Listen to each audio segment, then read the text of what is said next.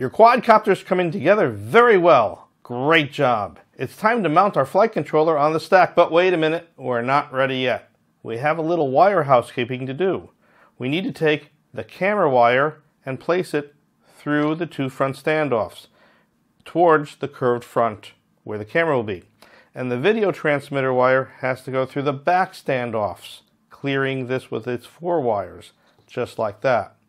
Also, we need to take our power wire for our flight controller and also bring that up through the center.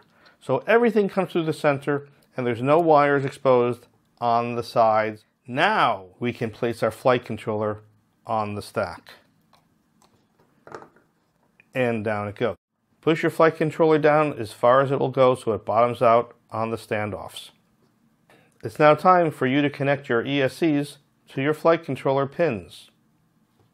Begin by taking your video wire and your power wire and moving them out of the way. You may want to even tuck them underneath the arms just for safekeeping. Remember when we scratched numbers into the pins? There's the number 4. We need to look for the number 1 pin. We're going to start with number 1. That's a 3. There's a 1. Back here you'll notice we have numbers 1, 2, 3, 4, 5, and 6. Pin 1 is where we're going to place number 1. Also note we have the wire colors white and black. White is the sense wire, and we want that on top because this furthest pin here is for the sense wire. The black wire is on the bottom, and that's because the pin closest to the edge of the board is the ground wire. Ground on the bottom and sense on the top. Nothing on the middle pin. Let's find pin number 2 now. That looks like 2, and we just keep repeating the process. Push that in, find pin number 3,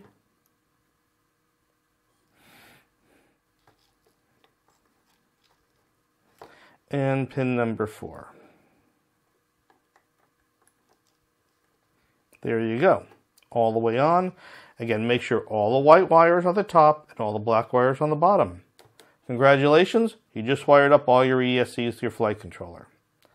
Next, let's take the power wire. The power wire goes on either pin 5 or 6.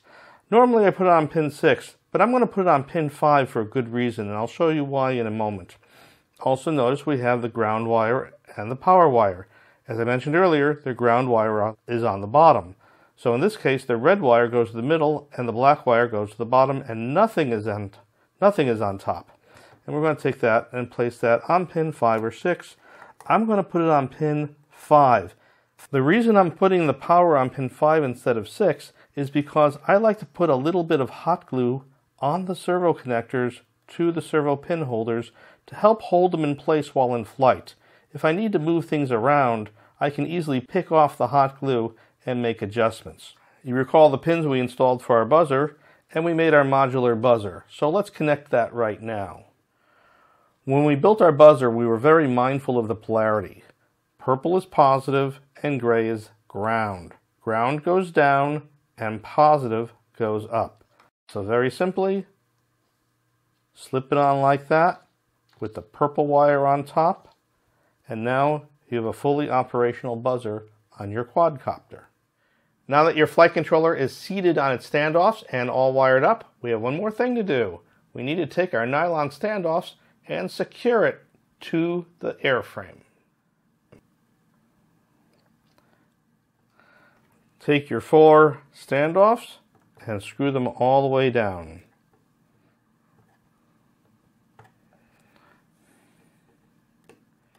You may have a little resistance when you're screwing it down by your Spectrum connector, but that's okay. It'll just find its way down.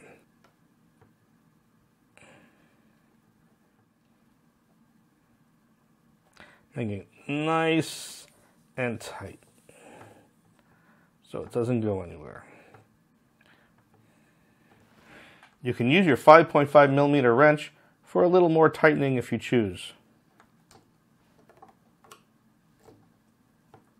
Make sure they're all about the same tightness down. You don't need to over tighten them. See, on this side, you can't use that. I need to use this wrench. And that's good. Make them all about the same amount of torque. Not too much. Nylon will break if you give it too much torque.